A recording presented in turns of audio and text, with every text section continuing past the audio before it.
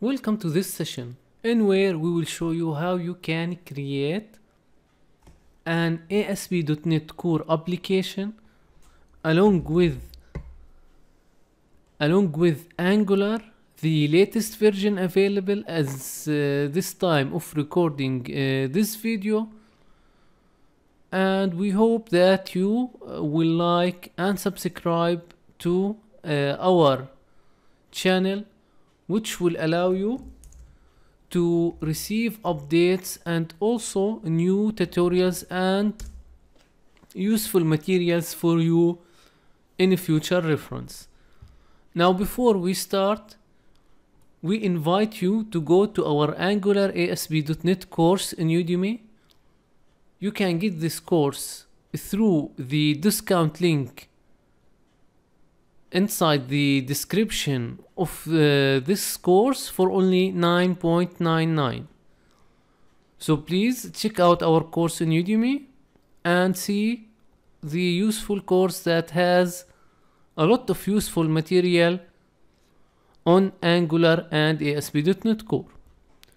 Now, we will start by creating a new project. Now notice that we will be selecting the ASP.NET Core web application, which is the template that contains the Angular, the ASP.NET Core Web API backend, which will allow us to develop single page application or SPAs using Angular and ASP.NET Core. So I'm selecting this project, I'm hitting next, I'm gonna add a suitable solution name for this, and I'm gonna hit the create button. So now notice that when we hit the create button, we will be presented with some options regarding the type and the version of the application that is available. Now we're gonna select the Angular. Notice that you can configure it if you want to enable the HTTPS support or not. Unfortunately, at the time of recording this video, there are no Docker support. Also, you can select different .NET Core application, or you can select the .NET framework, but it's not, or it's available for the .NET Core. So now we're gonna select the latest version of .NET Core, we're gonna configure the application for HTTPS, and we're gonna select Angular. Now when we hit the create, Visual Studio will show us this overview page, which you can use it to add or edit your application. You can add some connected services if you need to add application insights and so on. If you want to add other things such as the WCF references and so on. Now, also you can specify the publish for this, but this is a little bit early. Now if we head over to the solution, notice that we are presented with this project structure. If we look at the first thing, we have the connected services, which will allow us to connect to different services. You can like hit right click and add connected services, which is already presented to you inside the start page. We have the dependencies, which contain some useful references to our, like, let's say NuGet packages, to the analyzers if you have SDK reference, and so on. We have also the properties tab, which contains some properties for the application. Instead of editing the JSON file, you could just simply go to the properties of your application and edit it with the UI. Now also we have the .root folder, which contain our static files. As you notice, this is the fave icon. Also, we have the client app, which inside this folder we have the Angular files for our application, and here we will be working inside it to create our Angular application and our own Angular components and the different things. If we go to the controllers folder, we can see the Web API for this project, and inside it, if we open it, we can see some API methods that is available as a sample.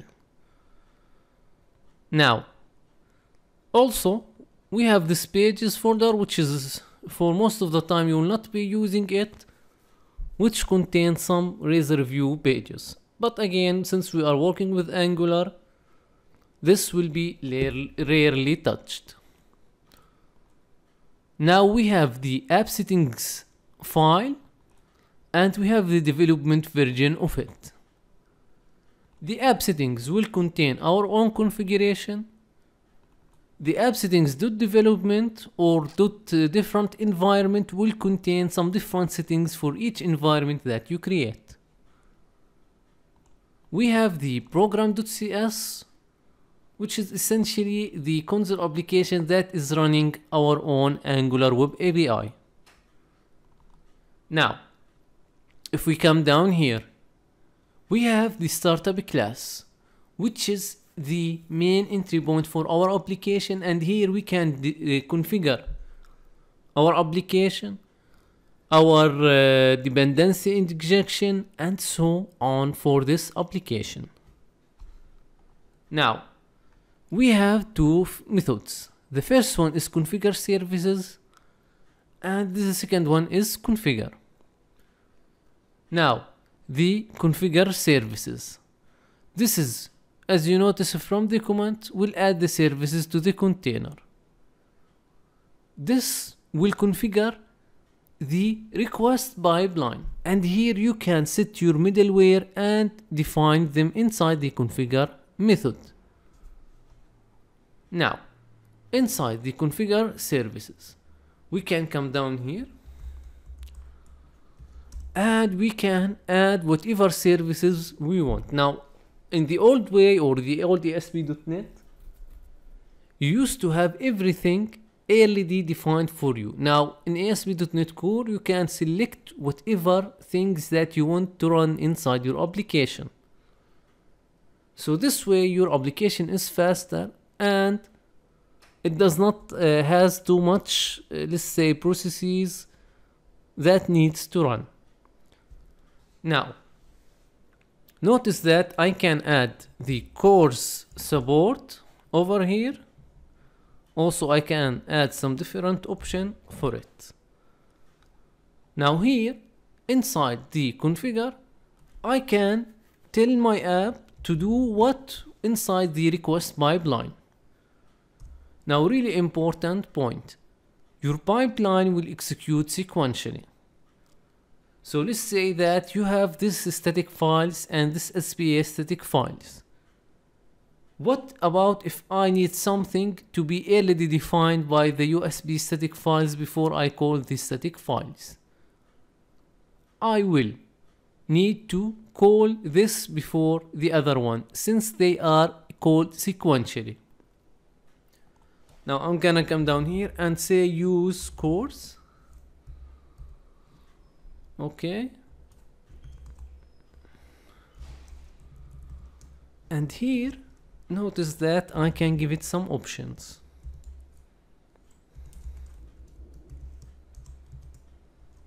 Here, if I come to the options, I can define how my pipeline will act. And so on. So this is just a really quick example of what you can do with configure services and configure.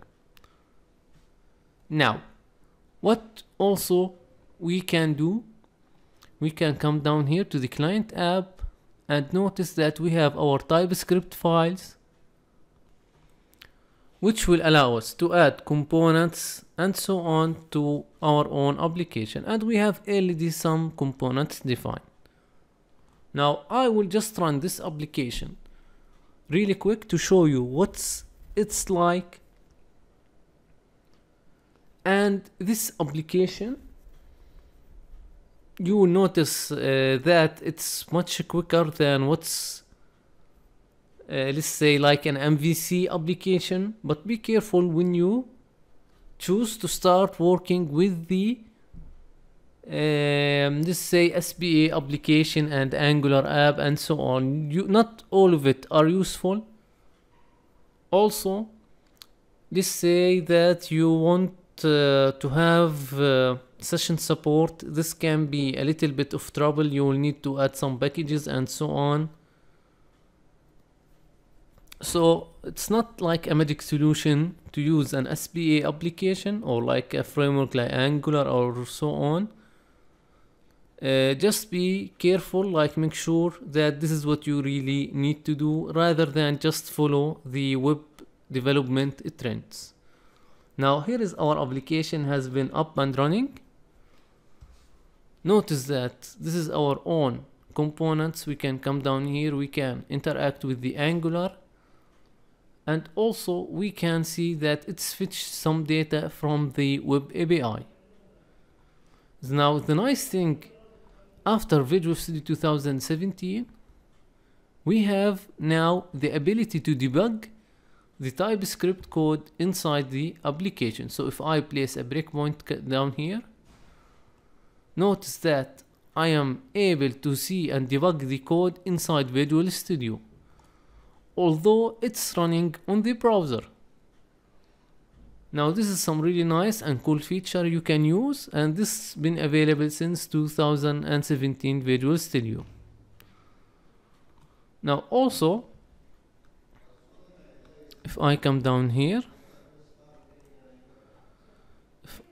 if I place a breakpoint and go to the fetch data, notice it will hit over here and create some random data for me.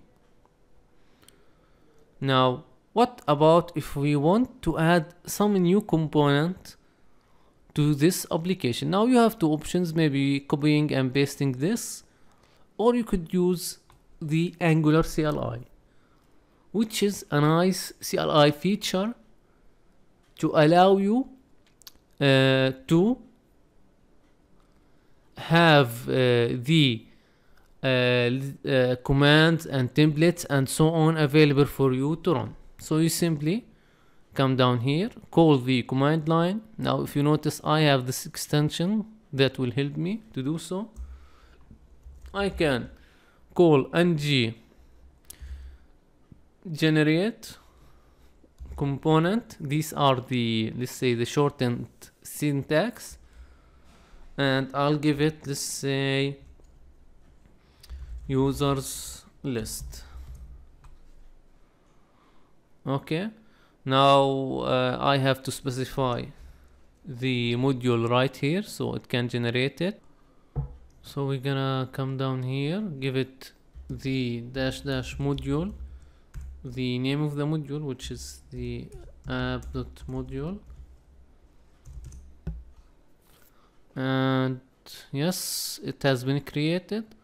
Also, notice inside the app module you already have it defined, which is a nice and a cool thing. You don't need to do it by hand. Now we want to add this to our application, so let's do that. Let's go ahead and let's head over to the Solution Explorer. Let's go to the route module is actually here. Let's come down here, let's add the users list. Okay, and now, but we need to change the component. I will head over to the navigation menu component and add a new link to this, and I'm gonna call it users list. and give it the same routing that we have.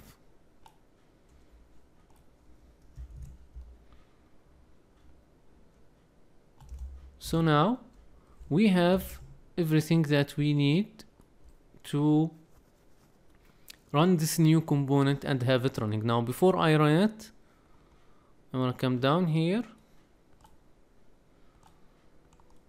Okay, and I'll just maybe add some message from the component. I'm gonna just remove this. Gonna add an h2 and say message over here. I'll head back to my component.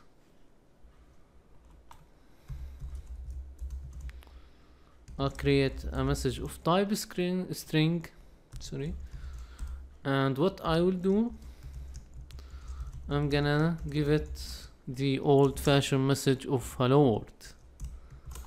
So I have created a fully new component for my application. It shall now run on the browser, and I can navigate to it. I can add to it elements, add to it some TypeScript properties, and so on. Now I can head over here, and yes, we have our message, and it's already shown in the browser.